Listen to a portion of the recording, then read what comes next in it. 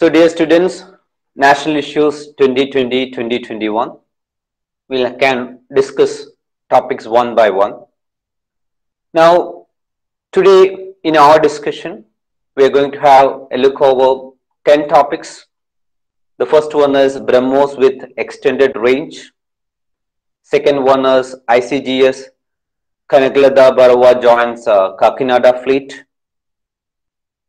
Third one is supersonic missile assisted release of torpedo, that is SMART. Fourth one is IMD launches impact based cyclone warning system. Fifth one is NHRC advisory on women's flight. Sixth one is anti-radiation missile, that is Rudram.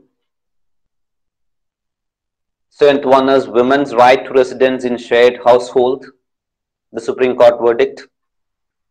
Next one is India's trans fat free by 2022. Then Kala Sanskriti Vikas Yojana, that is KSVY. Then flash flood guidance service for South Asian countries.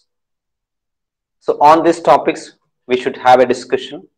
And as like I mentioned, we'll be going one by one in the first series, that is the first 10 topics we'll have a discussion. Now, when it comes to the first topic, that is BrahMos with extended range. So right from the slide is very clear. India successfully test fired the surface-to-surface supersonic cruise missile BrahMos with indigenous components for an extended range from a land-based platform of the Odisha coast. So BrahMos as such is into discussion. So all the missiles you should have clarity. UPSC can frame question from BrahMos, at the same time they can move to other missiles related to DRDO. Now here it was India successfully test fired the surface-to-surface supersonic cruise missile, that's the discussion. BrahMos with indigenous components for an extended range from a land-based platform of the Odisha coast. And it was put to trial with indigenous booster, airframe section, propulsion system, power supply, and many other major components. If you look into last year's question paper of 2020, UPSC asked a question right from solar water pumps. And in that there were two statements, and that two statements were wrong. It is neither one nor two. And they asked technical details of solar water pumps. So in that manner, when you think UPSC can ask questions related to BrahMos in the same manner regarding their booster, regarding their propulsion system, regarding their airframe section, regarding the power supplies and all. And BrahMos, we all know, is tested jointly conducted by DRDO and BrahMos Aerospace for an extended range of 450 km has paved the way for serial production of the indigenous booster and other indigenous components of the powerful weapon system, realizing the Atmanirbhar Bharat pledge. Now back to the discussion. When a question comes, you should have one thing in your mind. What is the possibility of a question? Or when we discuss a topic, you should think, what is the possibility of getting a question? There are three possibilities. One is a direct question from that particular current affair. Who developed BrahMos, for example? Or UPSC can frame a related question. Right from BrahMos, they are not asking about BrahMos. They are asking a question related to other missiles developed by a DRDO. Or they can ask a fundamental questions related to that particular topic. That means in a GK manner, they are asking about the history. So when you listen to BrahMos, you should think, okay, I should understand the history behind when they started developing this one. What is the history behind developing this one? So the fundamentals should be clear. The current of that particular topic should be very clear. At the same time, the third one, what is the possibility of a related question also you should think. Now, when it comes to the newspaper, this was the news. India successfully test fires naval version of BrahMos missile. Hindu in October 2020, there was a clear photo. INS Chennai is one of the largest destroyer in Indian Navy's fleet with an overall length of 164 meters and displacement of over 7,500 tons. The ship is armed with supersonic surface-to-surface BrahMos missile and Barrack 8 long-range surface-to-air missiles.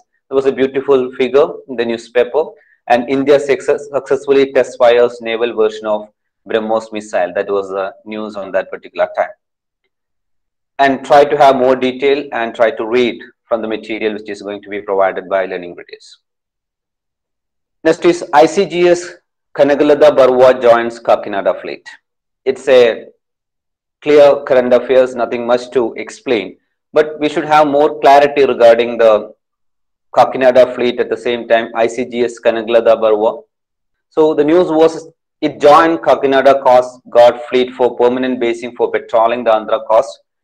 The Indian Coast Guard fast patrol vessel ICGS Kanagalada Barwa was commissioned at Kolkata. Built with indigenous technology, it is equipped with navigation and communication system. So here, what is ICGS Kanagalada Barwa and what is the discussion about Kakinada should be clear. The same discussion, whether in the newspaper, the Hindu newspaper, it was the same. ICGS Kanagalada Barwa joins Kakinada fleet. And this was the news, the same newspaper if I am reading. The 51-meter long FPV can sustain a speed of up to 35 nautical miles per hour, and all the technicalities and the technical side of the ICGS as it is given. The Indian Coast Guard fast patrol vessel ICGS Kanagalada Barwa, which was commissioned at Kolkata on September 30, joined the Kakinada Coast Guard fleet on Sunday for permanent basing for patrolling the Andhra Pradesh coast. And ICGS Kanagalada Barwa is the fourth patrolling vessel on the Kakinada coast. And all the discussions related to the specific discussion related to what is this Kanagalada Barwa, at the same time, what is the relevance of that particular ICGS as such, has to be understood by reading the content. Now, the third topic is about supersonic missile assisted release of torpedo. SMART. So we all know what is SMART. So that is supersonic missile assisted release of torpedo. Now that SMART has been successfully flight tested from Wheeler Island off the coast of Odisha. That was the news. So it is a direct current affair and there should be clarity regarding SMART. So what is SMART? SMART is a missile assisted release of lightweight anti-submarine torpedo system for anti-submarine warfare. Operation far beyond torpedo range. This launch and demonstration is significant in establishing anti-submarine warfare capabilities. So what is SMART? I told the full form is supersonic missile assisted release of torpedo, and that has been successfully flight tested from the Wheeler Island off the coast of Odisha. At the same time, SMART is a missile assisted release of lightweight anti-submarine torpedo system for anti-submarine warfare operations far beyond torpedo range. So that is the discussion of SMART. And what is its capacity? What is its technical side? There should be clarity. The tracking stations along the coast and the telemetry station, including downrange ships, mention all events you can see in the discussions related to SMART. And this was a news which came in the newspaper. DRDO successfully tests anti-submarine warfare missile system. It says all the mission objectives, including missile flight up to the range and altitude, have been met perfectly. That was the news and the major heading. So the same discussion, the Defense Research and Development Organization on Monday successfully test-fired a missile-assisted release of lightweight anti-submarine torpedo system for anti-submarine warfare, a missile-assisted release of torpedo. That is SMART. So what is SMART and what is its technical side explained, and there should be pinpoint clarity regarding SMART and the related technical side of SMART. Let's come to IMD launches impact-based cyclone warning system. Indian Meteorological Department has launched a dynamic impact-based cyclonic warning system aimed at minimizing economic losses and damage to property from cyclone that hits the country's coast every year. So there's a possibility of getting a clear conventional question from cyclone. About UPSC asked last year also about cyclone. What is the cyclone is about? They asked a question related to the eye of a cyclone, statement related question related to cyclone. There was a question in 2020. So in that manner, you can expect a question in mains exam 2 related to cyclone, because IMD launches impact-based cyclone warning system. So the Indian Meteorological Department has launched a dynamic impact-based cyclone warning system So obviously, what is the dynamism should be there in our mind. What is the capacity of that particular finding, right from IMD. So Indian Meteorological Department has launched a dynamic impact based cyclone warning system aimed at minimizing economic losses and damage to property from cyclone that hit the country's coast every year. Specific warning will be issued to help prevent economic loss or damage to infrastructure. So that is a discussion of IMD's new finding. Now, in newspaper, this was the figure, at the same time this was the heading. You can see IMD reviews preparedness, says will release impact-based cyclone warning this season. The National Disaster Management Authority is executing the project and developing a web-based dynamic composite risk atlas in collaboration with IMD and coastal states. The pre and post-monsoon months form the cyclone seasons. Storms during October to December, especially in the Bay of Bengal, ravaged the eastern coast and damaged property. So when it came in the newspaper is more into what is a cyclone, what is the crisis of a cyclone, and how that is creating havoc over the coastal regions of India. That was the discussion. So the Indian Meteorological Department will release dynamic and impacts-based cyclone warning for districts this season to minimize economic losses and damage to property due to the intense weather system. Director General Mrityunjay Mahapatra has said. That was a discussion from the newspaper. So when it comes to this particular development from the side of the IMD, you should have clarity regarding cyclone as a conventional topic. At the same time, you should have an idea of what is developed, and UPSC can relate this particular IMD's development and ask another question. This question is related to NHRC advisory on women's right. So domestic violence is in discussion. There is two possibility. You can get a question from mains perspective. There is high possibility of getting a question from mains, in mains right from domestic violence.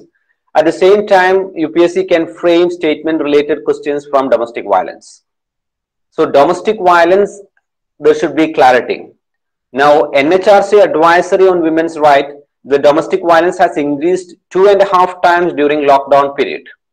So in India, domestic violence as it is in discussion. So as an aspirant, you should have an idea what all are the different areas related to the act domestic violence. So the major advisory is setting up a task force on gender-based violence prevention to be categorized as essential service, make provision for free contraceptives and other materials, moratorium for all loans taken by women workers, sex workers to be categorized as informal workers, ASHA workers to be paid as per minimum wages standard, napkins and iron folic acid tablets to be made essential items. So here the NHRC as such is giving significant advisories as such, and UPSC can go in that level too out of this statement, which all as such is the advisories or advices right from the side of NHRC. Or they can go to domestic violence discussions related to the act, they can ask. Now, this was the news. NHRC issues advisory to government on women's right during pandemic, the Hindu. Recommendation includes setting up task force on gender-based violence, free contraception, moratorium on loans taken by women workers. Setting up a task force on gender-based violence to coordinate and monitor support and prevention services, providing free contraception and giving moratorium for all loans taken by women workers was some of the recommendations of the National Human Rights Commission in its advisory to the government on Wednesday on protecting women's rights during the COVID-19 pandemic. So obviously NHRC has to be studied, domestic violence act that has to be you should have clarity. At the same time, the recent discussions related to the same, that is the recommendation of the NHRC in connection with the women's issues during the pandemic. Next is the term Rudram, R-U-D-R-A-M, that is anti-radiation missile. So the Rudram is first indigenous anti-radiation missile of the country for Indian Air Force, being developed by Defense Research Development Organization. So it's a new generation anti-radiation missile, that is Rudram, was successfully flight tested. That was over the Wheeler Island of the coast of Odisha. So here anti-radiation missile Rudram, RUDRAM, that should be clear. And Rudram is first indigenous anti-radiation missile of the country for Indian Air Force, being developed by DRDO. It's a new generation anti-radiation missile which was successfully flight tested on Wheeler Island of the coast of Odisha. That was the discussion. And the missile was launched from Su-30 MKI fighter aircraft. The missile is integrated on Su-30 MKI fighter aircraft as the launch platform, having capability of varying ranges based on launch condition. It has INS GPS navigation with the passive homing head for the final attack. So the various advantages of this particular anti-radiation missile, you should have clarity regarding the same. And the Rudram, the speciality of Rudram in newspaper, it speaks much about its pinpoint accuracy. So Rudram hit the radiation target with pinpoint accuracy. You can see that in newspaper. And in newspaper, this was the news came, that is country's first indigenous anti-radiation missile successfully tested. The Hindu, India's first indigenous new generation anti-radiation missile is tested off Odisha on October 9, 2020. That was a discussion. Next topic is women's right to residence in shared household. Supreme Court has clarified the legal position on shared household under the Domestic Violence Act 2005. So this year there is high possibility of getting a question right from Domestic Violence Act 2005 in prelims and main examination, because Domestic Violence Act, as it is in discussion, I mentioned in the previous topic also. So here the Supreme Court has clarified the legal position on shared household under the Domestic Violence Act, and that has often been a matter of dispute between women victims of and their in-laws' families. Interpretation to share household by the Supreme Court of India is like this. A woman was entitled to claim right to residence in shared household where she had been living with her husband, even if the said house belongs to his relative. So that is a clarity what Supreme Court of India is telling about women's right to residence in shared household. A woman was entitled to claim right to residence in a shared household where she had been living with her husband, even if the said house belongs to his relatives. Now, this was the news from the Indian Express. Supreme Court, women has right of residence in a shared household of in-laws. The ruling came on a plea by a Delhi resident against an order of the Delhi High Court, setting aside a trial court decision allowing his plea to evict his daughter-in-laws from the first floor of his property in New Friends Colony. So Indian Express conveyed all the background behind UPSC, as it is not into personal question most of the time. So you should have an idea what is Supreme Court verdict in connection with shared household. So I told the interpretation to sharehold, a woman was entitled to claim right to residence in a shared household where she had been living with her husband, even if the said house belongs to his relative. That was a discussion right from the side of the Supreme Court of India. Next is India trans fat free by 2022. Government effort to make India trans fat free by 2022. Trans fat right from 2011, you can see UPSC asked good number of questions related to trans fat. So government's effort to make India trans fat free by 2022, a year ahead of WHO's target, in synergy with the Prime Minister's vision of a new India on 75 years of the country's independence. FSSAI's Eat Right India movement target to promote safe and healthy food for everyone in an environmentally sustainable way. That's the discussion. A key focus of FSSAI this year is elimination of trans fat from the food supply chain. So what is trans fat? What is the basics behind FSSAI? And at the same time, what is the discussion of India trans fat free by 2022? And the technicalities of trans fat has to be understood. Now, Trans fat is a major contributor to the rise in non-communicable disease in India. We know trans fat is a modifiable risk factor for cardiovascular disease. Eliminating cardiovascular risk factor is especially relevant during COVID-19. So obviously, this trans fat as such should have trans fat you should have clarity. Now, right from the side of FSSAI, there was a press release, and the press release is in this manner: another step towards India at 75. Another step towards India at 75, freedom from trans fat by 2022. This was the discussion. FSSAI press release. New Delhi, February 8, 2021, with Gazette of recent regulation to limit the content of trans fat in all food items, the Food Safety and Standard Authority of India joins the league of several other nations globally having best practice policies for trans fat elimination. With enactment of recent regulation on trans fat, India joins the club of around 40 countries globally that have already enacted the best practice policies to eliminate trans fats and would be among the first countries in Asia after Thailand in achieving the best practice policies in trans fat elimination. So now we are having an international accord in connection with this trans fat by 2022 or freedom from trans fat by 2022, and the FSSAI as it is very clear about the program. So with the enactment of a recent regulation on trans fat, India joins the club of around 40 countries globally that have already enacted the best practices or best practice policies to eliminate trans fat. And this is the first country in Asia after Thailand, or India is the first country in Asia after Thailand in achieving the best practice policies in trans fat elimination. That was the news. And the next topic is on Kala Sanskriti Vikas Yojana, KSVY.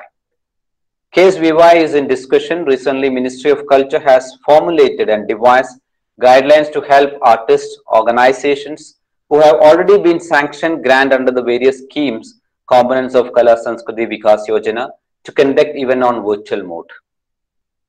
So what is Kala Sanskriti Vikas Yojana? Kala Sanskriti Vikas Yojana is an umbrella scheme under the Ministry of Culture for promotion of art and culture in the country. And Ministry of Culture has formulated and devised guidelines to help artists, organizations who have already been sanctioned grant under various schemes, components of Kala Sanskriti Vikas Yojana, they can conduct events on virtual mode. So due to that, Kala Sanskriti Vikas Yojana is in discussion, and right from the PIB last year October, there was a notification or a press release from PIB, and it is Ministry of Culture. Culture Ministry issues guidelines for holding cultural events, activities in virtual, online mode under various scheme components of Central Sector Scheme Kala Sanskriti Vikas Yojana. This was a major heading. Culture Ministry issues guidelines for holding cultural events, activities in virtual, online mode under various scheme components of Central Sector Scheme Kala Sanskriti Vikas Yojana.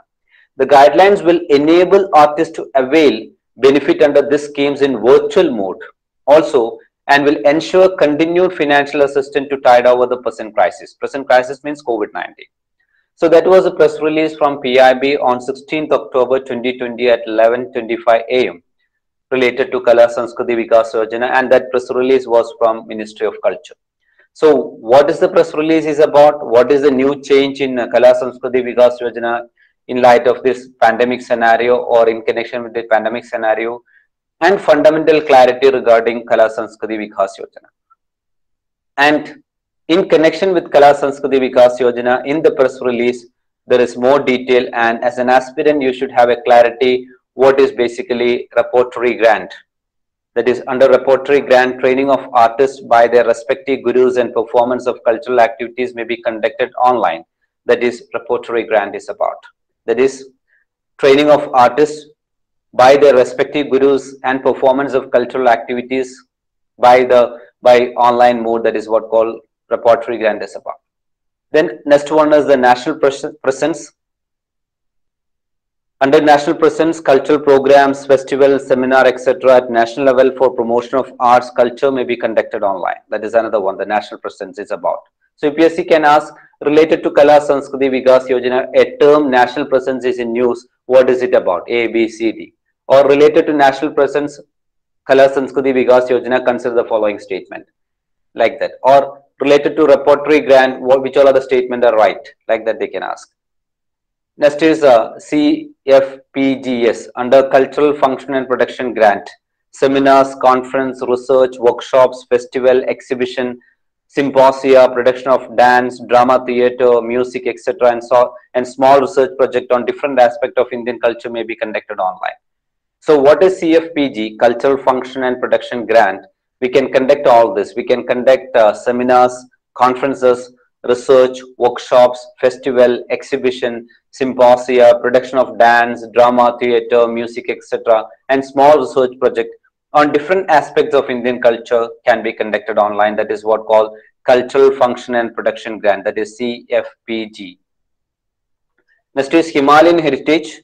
Under Himalayan Heritage, under financial assistance for the preservation and development of cultural heritage of the Himalaya study and research preservation and documentation, dissemination through audiovisual program, training in traditional and folk art may be conducted online. So that is related to Himalayan heritage.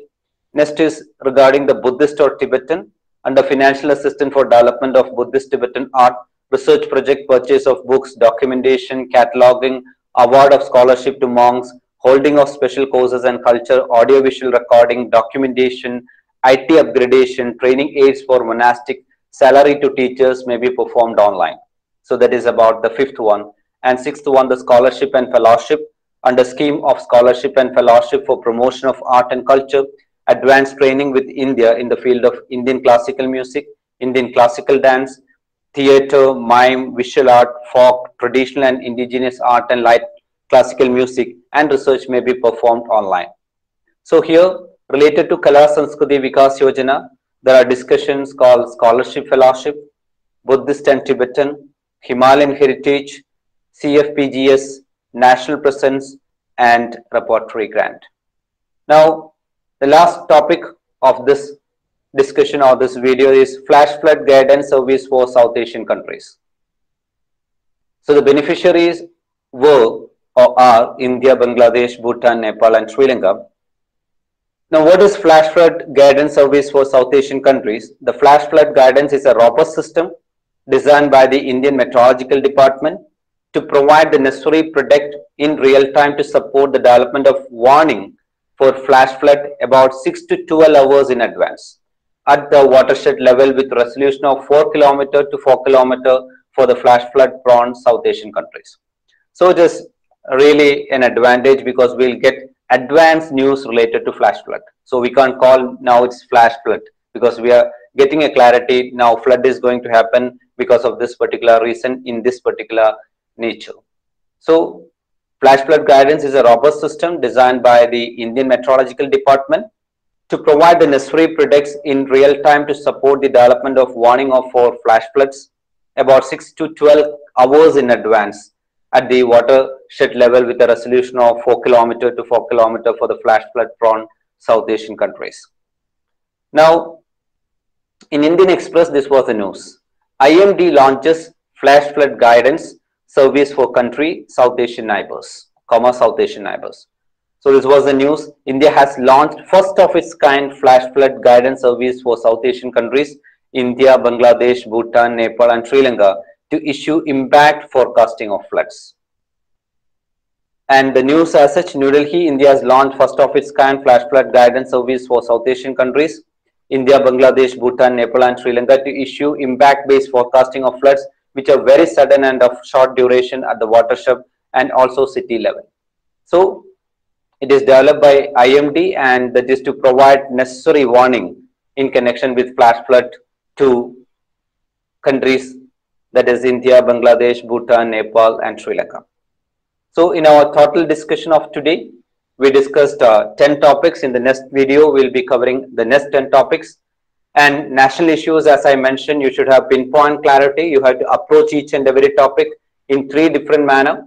That is why every topic I related with the newspaper.